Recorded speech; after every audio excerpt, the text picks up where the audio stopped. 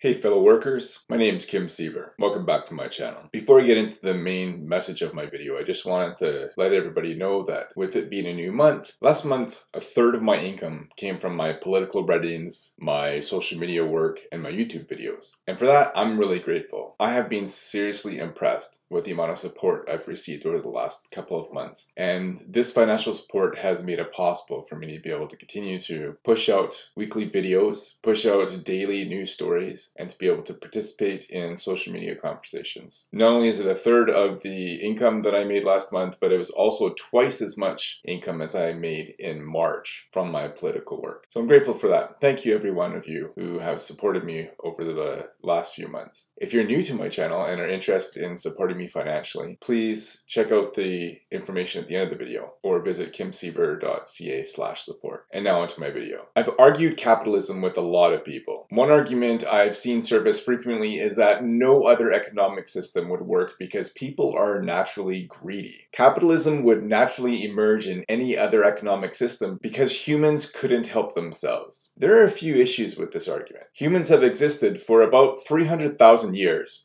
give or take a few thousand. Capitalism, on the other hand, has been around for only about 500 years, assuming we don't include small-scale merchant operations. If capitalism is natural, why did it take 299,500 years to emerge? Humans still exist today, not because of capitalism, but because of communalism. If you place an unarmed human in a locked enclosure with a lion, the lion would overpower the human. As individuals, humans can't defend themselves against predators or catch and kill prey. Humans would have died out from starvation or as prey. When humans overpower predators or prey, it's through communal efforts, either through combined strength and numbers, tools created through communal knowledge or labor, or a combination of the two. Even today's capitalist societies still have a foundation of communalism. Other people grow our food, sew our clothes, build our homes, teach our children, bind our wounds, and so on. The lives of each of us is intertwined with the labor of others. Communalism, not capitalism, is human nature.